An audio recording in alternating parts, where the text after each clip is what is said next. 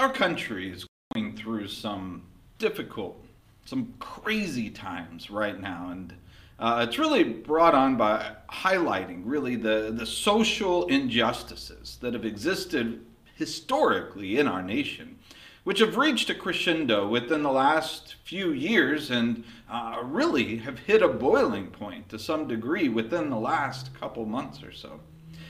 You see, last week was the first part of a look at racial relations from a biblical perspective. A few years ago, I heard a fantastic sermon by a guy named Tony Evans on this topic. He's a preacher at the Bible Fellowship Church in Dallas, Texas, and his thoughts were, for the most part, spot on and relevant. And I felt that they were highly appropriate for the church where I was preaching in St. Louis. And I knew that I wanted to also convey these thoughts here as well in Salem. I just didn't know that when I would get around to preaching these sermons that I would do so at such a tense moment in our nation's history. So last week and today, we have and we will continue to look at the idea of differences in race, culture, and class from the Bible. Finishing our look at how Jesus, how he interacted with the woman at the well, the Samaritan woman at the well in John chapter 4, but really branching out some more as well as we look at a topic that seems to be building to some kind of a boiling point in our society today.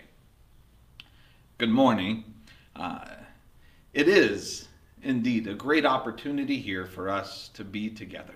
And I hope that you can appreciate that even though we are separated by distance this morning, here we are together in the Spirit, worshiping our God.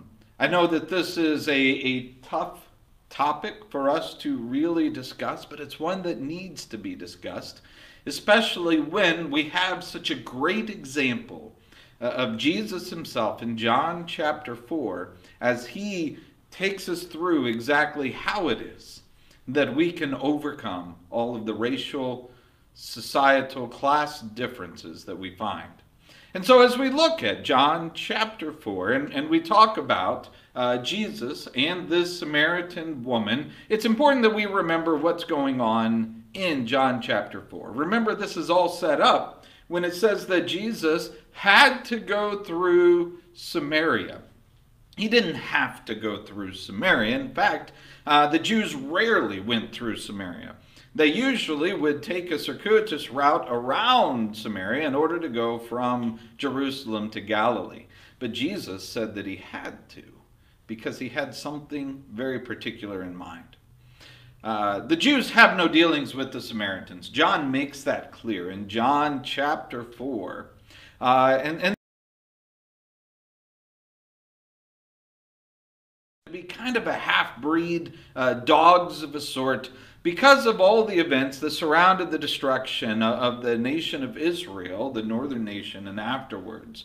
The Samaritans are kind of the final product of those of Israel who were left in the land, and then those who were brought into the land, and the intermixing of those peoples.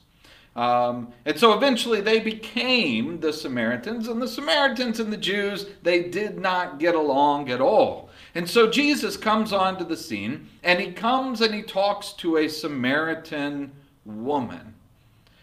And he says to this Samaritan woman, "Can I have a drink from your cup?" Now, that did not at all fit into the mold that would have been expected by this woman. Remember, when we simplify our definitions here, sociology is the focus on the society around you. Theology is the focus that you have on God. And Jesus is going to do something incredible with this woman, but he didn't just come in with a bunch of theology. He came in and he broke the barriers that were created by their sociology first. A Jew does not put his lips on a Samaritan's cup, especially if it's a Samaritan woman. But Jesus did. And because he was willing to drink from her cup, that opened up all kinds of paths for his theology. You see, this woman was just clearly as anti-Jew as she assumed that the Jews were anti-Samaritan. Multiple times she makes what could be viewed as racist comments, especially when she talks about you, as in you people, in verse 20.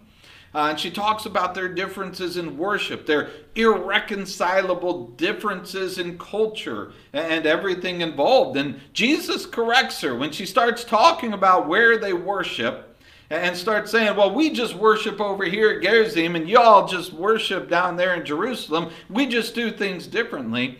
Jesus corrects her, telling her the Jews worship in Jerusalem because, well, that's where they were supposed to worship. In Jerusalem. They were doing what was right. However, he was willing to allow this racial divide to occur in the beginning, but when it manifested itself in incorrect worship, he had to step in and explain things a little more clearly. And this pretty much catches us up with where we were in the discussion last week. And so we are going to move on from that place in the text. And so if you open up to John chapter 4, in John chapter 4, we'll go ahead and just back up just a little bit here, where, let's see, let's start in verse 21. Jesus said to her, "Woman, believe me, the hour is coming when neither on this mountain nor in Jerusalem will you worship what we know, because salvation is coming, and now is here, when the true worshipers will worship the Father in spirit and truth. For the Father is seeking such people to worship him. God is spirit, and those who worship must worship in spirit and truth." The woman said to him, "I know that the Messiah is coming, he who is called Christ. When he comes, he will tell us all things." Jesus said to her, "I who speak to you am he." Just then his disciples came back and marveled that he was talking with a woman. But no one said, "What do you seek?" or "Why are you talking with her?" So the woman left her water jar and went away into town and said to the people, "Come, see a man who told me all that I ever did. Can this be the Christ?" And they went out of the town and were coming to him. Meanwhile, the disciples were urging him, saying, "Rabbi, eat." But he said to them, "I have food to eat that you don't know about." So the disciples said to one another, "Has anyone brought him something to eat?" And Jesus said, "My food is to do the will of him who sent me, and to accomplish his work. Do you not say there are yet 4 months, then comes the harvest? Look, I tell you, lift up your eyes and see the fields are white for harvest. Already the one who reaps is receiving wages and gathering fruit for eternal life, so that the sower and the reaper may rejoice together. For here the saying holds true, one sows and another reaps. I sent you to reap that for which you did not labor. Others have labored, and you've entered into their labor." And many Samaritans from that town believed in him because of the woman's testimony. "He told me all that I ever did." So when the Samaritans came to him, they asked him to stay with them, and he stayed there 2 days. And many more believed because of his word. They said to the woman, "It is no longer because of what you said that we believe, for we have heard for ourselves, and we know that this is indeed the Savior of the world." And so we see now, Jesus has come to Samaria, and he's talked to this woman. And as the story goes on, what we find out is indeed they had a singular hope together. That is, the Jews and the Samaritans. They all believed in the coming Messiah. They knew that the Messiah would come. And so this woman says, "Hey, I know the Messiah is going to come." And she knows that when the Messiah comes, the Messiah is going to bring all the answers. You see, she may not have been fully accepting of Jesus' answers up to this point. It wasn't what she wanted to hear necessarily. Nobody wants to hear that their family and all their traditions and everything that they've been doing is wrong. But Jesus told her that they were not in line with the Word of God. Because the Word of God had said y'all are supposed to worship in Jerusalem, not at Gerizim. Well, now she puts her hope where undoubtedly they had all put their hope, in the coming Messiah. Doesn't this sound great? Doesn't this sound spiritual? When the Messiah comes, then we'll know everything. When Jesus comes, everything's going to get better. When we all get to heaven, what a day of rejoicing that will be. When we all see Jesus, we'll sing and shout the victory. But Jesus says, I who speak to you am He. Understand, she has a hope in what is to come. She has a hope in the Messiah who's on his way. And Jesus says, hey, I'm already here. Lady, I have been here already. You're waiting for something that you don't have to wait for anymore. She wants the answers. But there are some answers that aren't a long ways off. Now, sure, there are some things that we just will not know and we're not going to understand until that day when Jesus returns. But there are a lot of things that Jesus has already revealed for us, and who and what He is, and is given to us through all of these scriptures, particularly all that stuff recorded in the Gospels and throughout the New Testament. We don't have to wonder about some things. Jesus, the answer, has already come, and He's already provided those answers for us. If we'd just simply be humble enough to look for those answers and then to live by those answers. Now, if you will recall from last week, Jesus was all alone at the well because His disciples had already gone into town to buy some food. Have you ever wondered about that? Why they leave Him all by Himself, why He sends them away? Why'd they have to do that? Don't you think maybe one or two could have stayed back and kept Him company? I mean, especially if He was getting thirsty, one of them could have got water, right? Well, I'm pretty confident He probably didn't allow them. You see, when they came back from getting the food, they saw Jesus talking to a Samaritan woman, and they were shocked to find that He was doing so. Now, I don't think it was the idea that He was simply talking to a woman, because Jesus has talked to women before. There's something different about this scenario from the other scenarios before. What they don't expect is the same thing that she didn't expect when Jesus came up to her. It's that a Jewish man is talking to a Samaritan woman. I mean, what would these disciples have thought if they'd seen Him actually take a drink from her cup? How often do they wrongly speak up anyway, all the way through the Gospels, and say all kinds of things that perhaps they shouldn't have said? Don't you think they would have probably said a few things that might not have been good right here in this instance? And therein, we probably see why it is they all had to go get food. Why none of them stayed behind is because Jesus knew in this period of time, He was going to talk to this woman, and it would have been a lot more difficult with the bunch of racists standing there with Him. But notice that He doesn't let them stop Him from doing what He knows He's supposed to do. Folks, just because all your friends or family or your group doesn't do what's right, that doesn't mean that you should follow them. Jesus said, y'all go on, I'll catch up with you later. This isn't the last time that we're going to find Peter perhaps on the wrong side of this issue, as he looks and wonders about Jesus talking to a Samaritan woman. Because if you will recall, and we're not going to take the time to read through this, but if you will recall in Galatians chapter 2, Paul talks about an episode involving Peter and race. You see, in Galatians 2, Paul recounts a story where Peter has come down to Antioch, and we don't exactly know why. I have my theory as to what it is, but we don't know why he's there. But Peter comes to Antioch, which, if you will recall, Antioch was the very first predominantly Gentile church. And that makes sense, doesn't it? Because remember, Peter was the first one who preached the gospel to a Gentile. Remember when he went to Cornelius' house in Acts chapter 10. Peter's the one who first spoke the gospel message to Gentiles, and he was the first to baptize Gentiles. And it would make sense that Peter would be just fine with the Gentiles.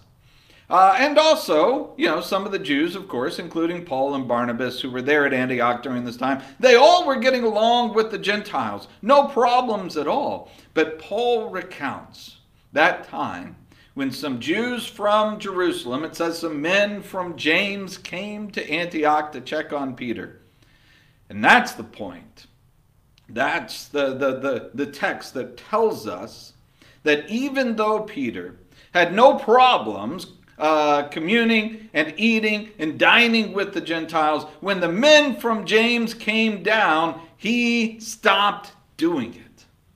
It's almost like that scene in the cafeteria, where the cool kids come in and sit down, but the leader of the cool kids, who secretly has also kind of been hanging out with some of the geeks, well, he realizes that the rest of the cool kids are there, so he gets up, he leaves the geeks behind, and he goes and sits down with them. How does that happen? You can almost see the thoughts of the Jews here. We're going to live with them in heaven, that's fine, but that doesn't mean we have to hang out with them here on earth, does it? It's as if they said, this is unacceptable for you to be with those people. And notice the language, if you're there in Galatians chapter 2 and verse 11, it says that Peter feared the party of the circumcision. He feared those Jews who came down. They intimidated Peter so much that he got up from the chair and he left the Gentile table. And folks, Peter wasn't the only one. The rest of the Jews, seeing Peter doing this, they got up and they also went with Peter because they didn't want to offend their own race. It says even Barnabas was carried away by this hypocrisy. Now notice, Peter really is, to some degree, the leader here. And at least, from those from Jerusalem and all of the Jews who'd come down. But when Peter gets up, the rest of them are going to follow as well. They're going to follow his leadership because that's the place that he has as a leader. When he leads, people follow. Now, I like to give people the benefit of the doubt when I can. And I think I can give Peter the benefit of the doubt here. I don't think Peter believed at all in any kind of racial segregation. I mean, remember, he'd been eating with the Gentiles up to this point. He didn't have a problem at all with it. But I think what genuinely scared him was that by so blatantly eating with the Gentiles in front of the Jews from Jerusalem, who were not used to it, he was scared that he would end up rocking a boat and it would put in their minds, some kind of issues, and it would create a fight that Peter says is just not worth fighting. But even with good intentions, that doesn't make a wrong decision right. And they certainly don't carry over to everyone else. Keep in mind, as the statement goes, I'm sure you've heard this before, a mist in the pulpit is a fog in the pew. In other words, the leadership of a church are under a much higher level of scrutiny because their teachings and their statements and their actions are being seen and they're being followed by people who don't know any better. As Tony Evans stated, if our pulpits were right, we would have solved this problem of racism a long time ago. Let me say that again. If our pulpits were right, historically speaking, we would have solved this problem of racism a long time ago.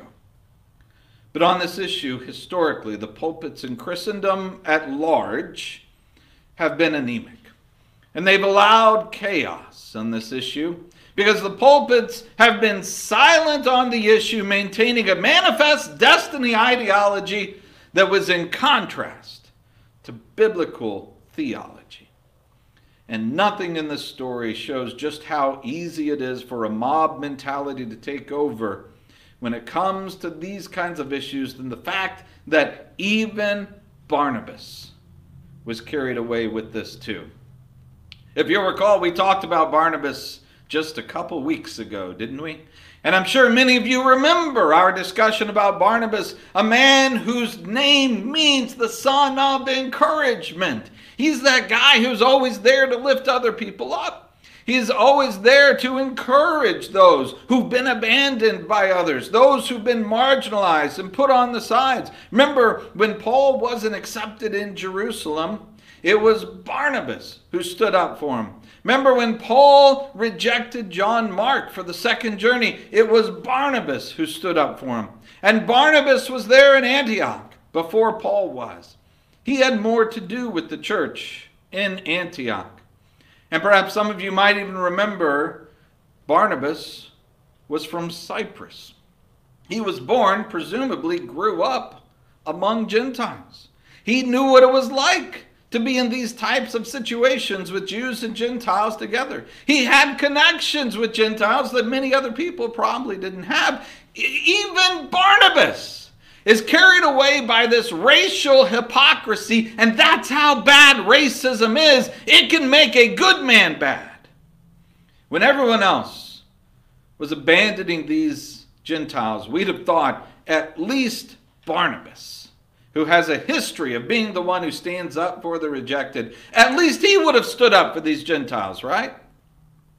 Nope. In order to make sure he wasn't offending his own race, he disobeyed God. Even Barnabas. And who knows what might have happened moving forward if Paul had not been there.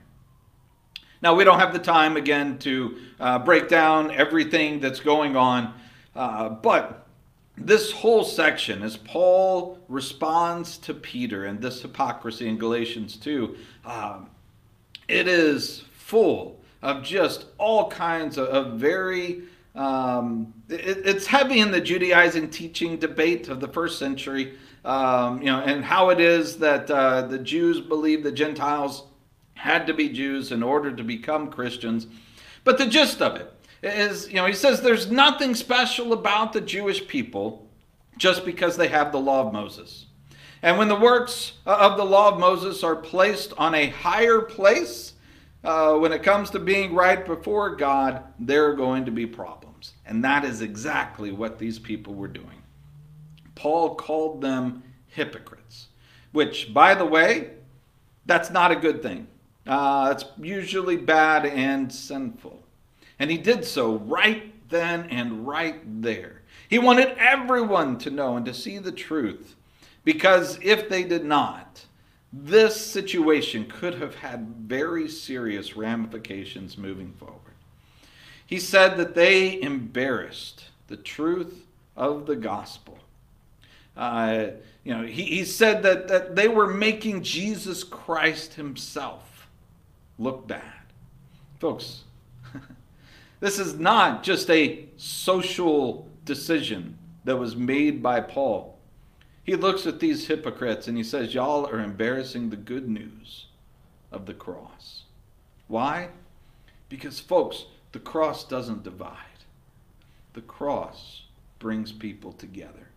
It brings people together across racial and cultural lines. And at the cross, the only qualification that you need is that you are a sinner in need of a Savior, regardless of your class, your culture, or your race. And Paul tells them, you have messed up that message. And I'm sure that you have heard verse 20 before, in Galatians chapter 2, verse 20, I have been crucified with Christ, and it is no longer I who live, but Christ lives in me. And the life which I now live in the flesh, I live by faith in the Son of God who loved me and gave himself up for me. Well, what you might not be familiar with is the fact that this verse is part of Paul's rebuke to Peter. He's rebuking Peter here in Galatians chapter 2, saying, you've got the wrong identity. Your identity first is not in your culture, your class, your race, your background, your history. Your identity first is in your Christ. You have Christ living within you. It is no longer you who live. And it is all about your Christian commitment. Because Peter, truth overrides tradition. Truth overrides color. There must be a single standard by which you are able to judge your race. The standard of the cross as it is found within the Holy Scriptures. And as long as everything stays under that standard, then we have a right to be as different as we want to be. As long as we're living differently within the confines of what's here. You know, God does not ask me to appreciate rap music or even necessarily R&B. And I'm talking about the wholesome stuff, not the stuff that's out there that probably nobody should be filling their minds with. But at the same time, not everybody has to be big fans of Weird Al Yankovic. Although if I find out you dislike him, I might question your judgment.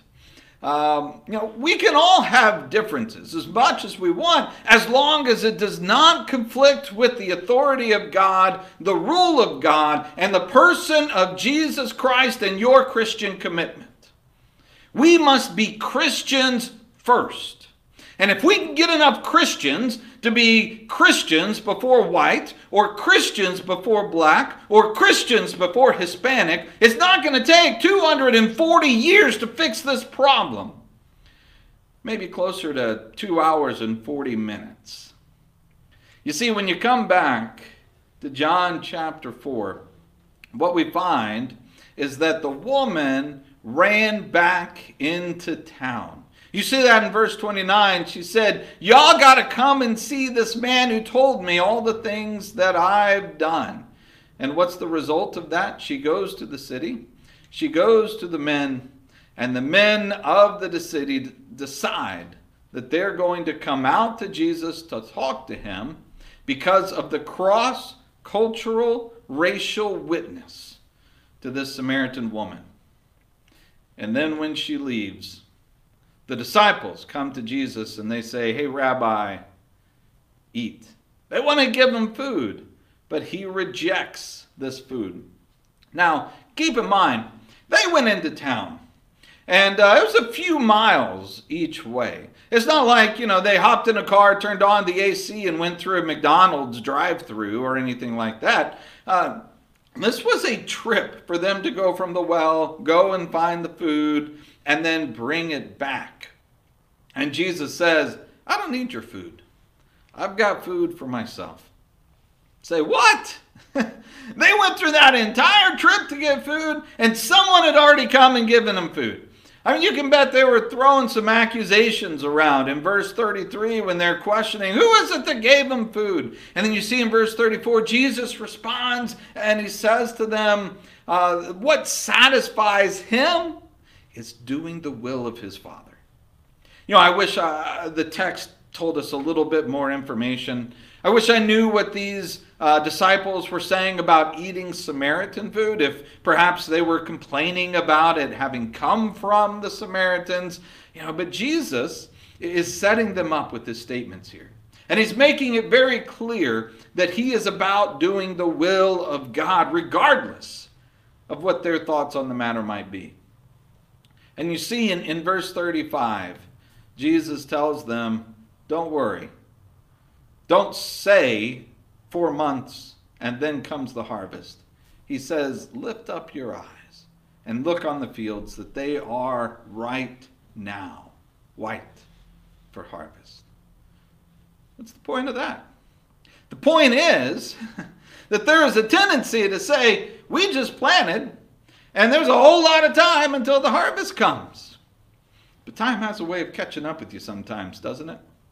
Especially if you're not that sure about the growth of the plant and how fast these seeds are going to work.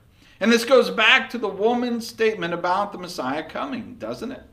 He says there will be a time, a future time, it's coming, when all the wrongs are going to be righted, everything's going to be great, we're going to know all things. We have 4 entire months before the harvest is going to happen. And Jesus tells them, there are some harvests that you don't put off. There are some things that happen immediately where the sower and the reaper get to celebrate together at the same time. When they turned around and looked, as Jesus said, look at the fields. They're white for harvest. What do you think those disciples saw? I bet you this is what they saw. I bet when they looked out, they saw a bunch of Samaritan men who were crossing those very fields to come to Jesus, to talk with Jesus, to have a discussion about Jesus as the Messiah. Folks, what has Jesus done? He has set up the opportunity for these disciples to relate to people of a different race. He has set up this scenario. And this is a scenario that always must be set up by the body of Christ, which is supposed to reflect Christ, where anybody can come through these doors in a metaphorical way. Obviously, we're not in those doors right now, but we know that we as a church, we as a group must be welcome to everybody who respect our faith in Jesus Christ, and regardless of history or background or race or culture, they are welcome in the family of God fully and completely. Because we have a standard, and our standard is Jesus. Not what we want, not what we hope, not what we think. It's all about what's here. And I love how this story concludes when you go to verses 39 and 40. It says, from that city many of the Samaritans believed in him because of the word of the woman who testified. He told me all the things I have done. So when the Samaritans came to Jesus, they were asking him to stay with them, and he stayed there 2 days. Now, consider this for just a moment. When we started out looking at this last week, remember the woman was shocked that here this Jewish man was asking for a drink from her cup. The fact that he was spending even just a couple minutes talking to her was astounding. Now he's hanging out with them for the weekend. He stays with them for 2 days. How do you go from people not even drinking out of the same cup to just a couple hours later being asked to stay for the whole weekend? Folks, when you do things God's way, it doesn't take that long. The racial, the cultural, the class barriers are all going to deteriorate right before our eyes. And they will be replaced with the cross of Jesus Christ. But it starts from being willing to drink from that cup. Now, I tell you what, this is all fine and dandy for us, isn't it? This all sounds great to talk about here in our collective group. You know, there's some comfort in these proverbial walls that we're in right here. We can stand strong when we're here, when we're together. But what happens when we have to go out and we have to be confronted away from the security of the rest of the group? What happens when you go out and you have to face your own race? What happens when your biblical view is not the popular view? What happens when you are rejected because you're being told that you're not white enough, or you're not black enough, or red enough, or yellow enough? What happens when you have to take that stand responsibly, kindly, lovingly, but you clearly have to take that stand? Because when people hear the message in love and unity and such, yeah, that's all fine and dandy and good right here. But what happens when we're around a bunch of racist friends or coworkers, or just people we run into who assume that we're going to be with them because of the color of our skin, and then we begin to show what the love of Christ looks like? What happens when we're called traitors or hypocrites, or we're just simply ostracized because we demonstrate what the love of Christ looks like? What happens when it becomes easier to blend in with the crowd that we're around than it does to stand out by putting aside racial differences and showing the love of Jesus to another. Are we ready? You see, what God is looking for are some serious Christians on this issue. He's looking for those who are going to start biblically and spiritually, and then go down from there. Then they worry about all of this that's going around racially, socially, culturally, only after first and foremost we have looked biblically and spiritually. We do not start with our culture and then work up to a biblical understanding. We start with the word and the authority of our faith, and then we work in the rest. May God help us to do our part, locally, personally, in our families, and through our influence, to bring people to a spiritual, biblical approach to the issue of race, culture, and class. Then at last, we can model before the world biblical solutions to a society that's in chaos. Would you pray with me? Our great and almighty sovereign God, we thank you so much for all that you do for us. Help us to live these truths that we see within your word in our own lives. When we go out into the world, give us the courage and the boldness to go against whatever our culture and society tells us to do, which is against your word. We thank you for Jesus, who created the path in every way for us to follow. We thank you for his example. We thank you for his life and for his death and for his resurrection, which gives us the hope to cling to in these times of chaos. We thank you for your love. And it's in Jesus' name we now pray. And amen. In the midst of this, I referenced Galatians chapter 2 and verse 20. Here Paul writes, I have been crucified with Christ, and it is no longer I who live, but Christ lives in me. And the life which I now live in the flesh, I live by faith in the Son of God, who loved me and gave himself up for me. This is the hope that we have. We crucify ourselves. We die to Christ, and what we gain is so much better. If you have not done this, and this is something that you want to know more about, please contact us at the Market Street Church of Christ in Salem, Oregon, and we would love to take the opportunity to help you know more about your God and the hope that you can have through your Savior.